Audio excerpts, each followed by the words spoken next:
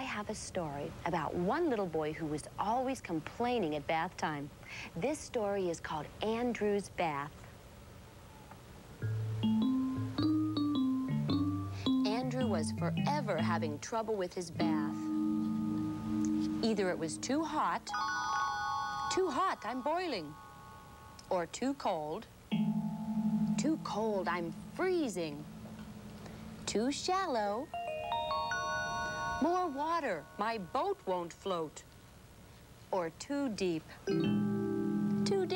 I'll drown. His mother scrubbed him too hard, too rough, or his father used too much shampoo. Too much, I can't see. Giving Andrew a bath wasn't easy. I think Andrew is big enough to give himself a bath, said Andrew's mother one day. I think you're right, said Andrew's father. That night, Andrew went upstairs to give himself his very own bath. First, he filled the tub. The water was not too hot, not too cold, not too shallow, and not too deep.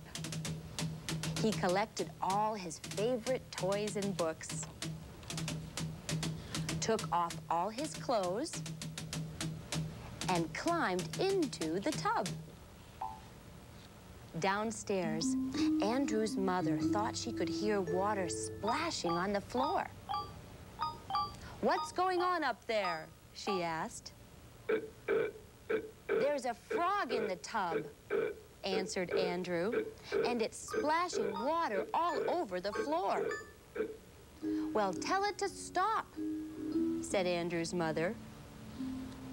A little later, Andrew's father called to Andrew. "Are you washing?" "I can't," said Andrew. "There's a hippo in the tub, and it's sitting on the soap." "Tell the hippo to get up," said Andrew's father, "and scrub behind your ears with your washcloth." "I can't," said Andrew. "An alligator bit it, and he won't let go." "Then take it away from him," said Andrew's father. "I did," said Andrew, "but now it's all ripped and full of tooth holes." "Never mind," said Andrew's mother, looking at Andrew's father. "Just wash your hair."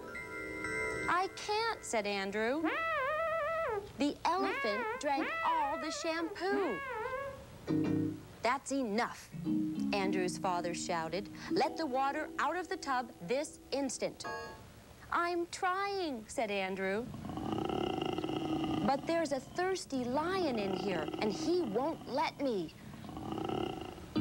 "Andrew," called his mother, "get out of the tub and dry off right now." I am, cried Andrew. Andrew hurried downstairs to say goodnight.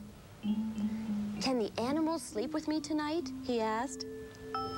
Andrew's mother and father just looked at each other. "Only if they are quiet," they said. "Oh, they will be," cried Andrew, and he hurried off to bed.